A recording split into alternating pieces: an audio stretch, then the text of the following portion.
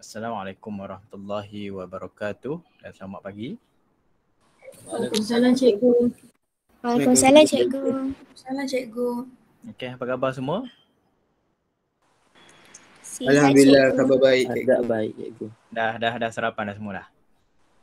Belum. Tak cikgu. Belum Ada yang belum lagi Dah cikgu. Okey, tak apa. Yang belum tu kejap lagi boleh sarapan pukul 11 brunch terus Okey, kita mula kelas kita pada pagi ni dengan Ummul Kitab Al-Fatihah. This week I have decided to cover the chapter 13 about genetic technology.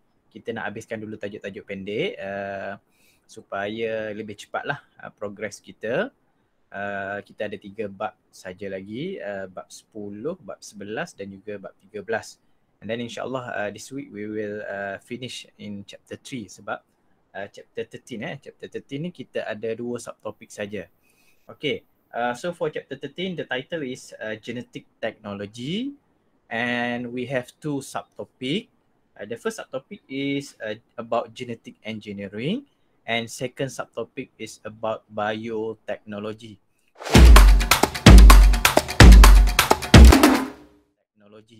So this one is the new things in biology yang diajar sebab sebelum ni dalam KBSM tiada tentang genetic engineering, tiada tentang biotechnology, cuma dia selit-selit sedikit saja.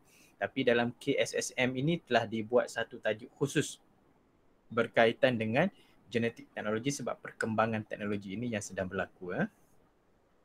Okay, so tadi dalam grup tadi saya dah share 3 soalan pretest.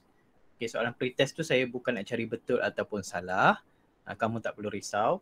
Just to find untuk test kamu punya PSA pengetahuan sedia ada. Maksudnya apa yang kamu tahu tentang genetik teknologi.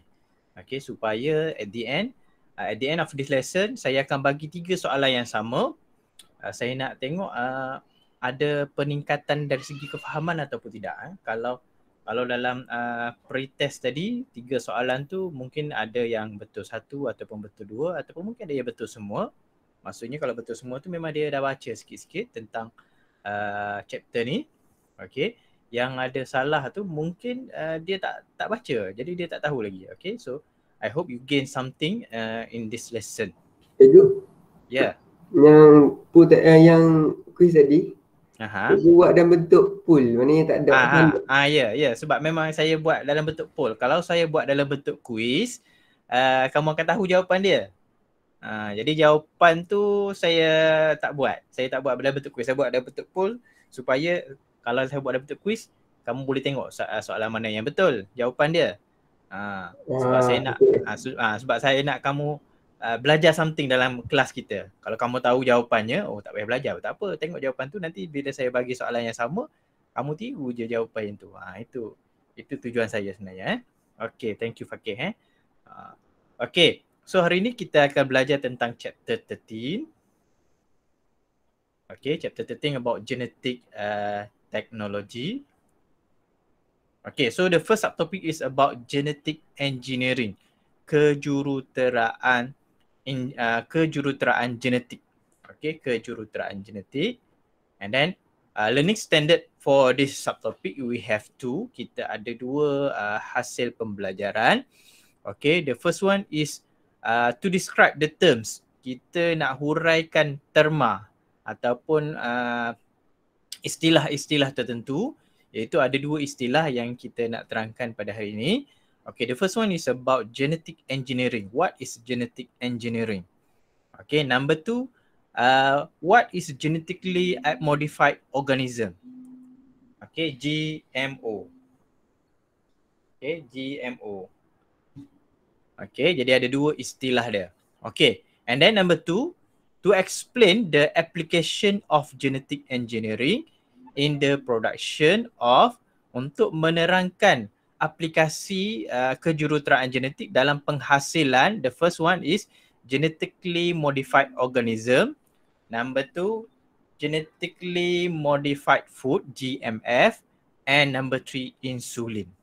Okay, Untuk yang pertama, kita punya hasil pembelajaran ataupun learning standard pembelajaran kita ataupun objektif kita nak capai hari ini. Yang pertama, kamu mesti tahu apa itu maksud genetic engineering. Yang kedua, genetically modified organism. Apa maksud istilah GMO? Okay. Yang keduanya adalah kamu boleh terangkan tentang aplikasi kejuruteraan genetic engineering untuk penghasilan GMO, penghasilan GMF dan juga penghasilan insulin. Okey, semuanya dalam berbentuk fakta, tetapi dia boleh jadi kalau dilontarkan soalan dalam SPM, dia boleh jadi luas sebab dia aplikasi. Okey, dia boleh jadi soalan kebat, kemahiran berfikir aras tinggi. Okay, so first of all, kita kena tahu berkenaan dengan history lah. Okay, so the history of genetic engineering, this knowledge gained through the Mendel's inheritance experiment and molecular structure of DNA. Okay, so pengetahuan ini sebenarnya diperolehi melalui kajian Gregor Mendel, seorang saintis Austria yang kamu akan belajar dalam bab 11. Dalam bab 11 tentang inheritance, tentang pewarisan. Jadi genetic engineering ni adalah satu bidang rentetan daripada pengetahuan tentang DNA, tentang struktur DNA yang bermula daripada eksperimen yang dijalankan oleh Gregor Mendel. Okay, so this enables scientists worldwide to actively perform researches in genetics to improve the quality of human life. Okay, jadi manusia menggunakan ataupun saintis di seluruh dunia, dia menjalankan kajian untuk meningkatkan kualiti kehidupan manusia. Sebab pada tahun 2000, okay, pada tahun 2000, start daripada tahun 1990-an, okay, kuasa besar dunia, Amerika, Jepun, China, okay, kuasa-kuasa besar dunia mula menjalankan projek yang dinamakan sebagai Human Genome Project.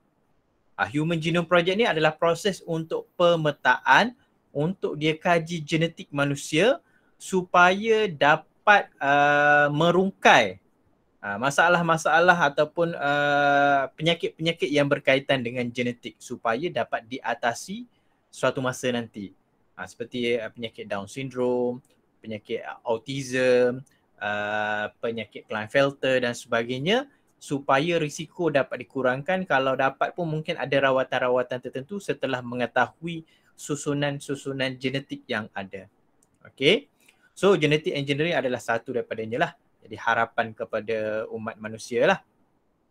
Okay, general overview dia adalah beneficial genes can be transferred from animals or plant and inserted into the genome of microorganism such as bacteria to produce useful product that are useful to humans. Jadi melalui genetic engineering ini, gene ataupun maklumat genetik yang penting boleh dipindahkan daripada haiwan ataupun tumbuh-tumbuhan untuk dimasukkan ke dalam genom ataupun susunan genetik yang ada di dalam mikroorganisma, di dalam bakteria contohnya, untuk dijadikan kegunaan manusia. Okey, sebagai contoh penghasilan insulin. Okey, penghasilan insulin. Nanti ada cerita khas untuk insulin. Okey, and then through gene manipulation processes, new genotype can be produced which ultimately leads to the production of new genotypes. Okey, maksudnya melalui genetic engineering ni dia boleh menghasilkan satu genetik yang baharu untuk membawa kepada penghasilan phenotype ataupun genotype yang baharu. Maksudnya ciri-ciri yang baharu itu akan dihasilkan. Nanti kita tengok contoh dia. Okey. So yang pertama, kita punya learning standard kita yang pertama adalah kita nak tahu apa yang dimaksudkan dengan genetic engineering.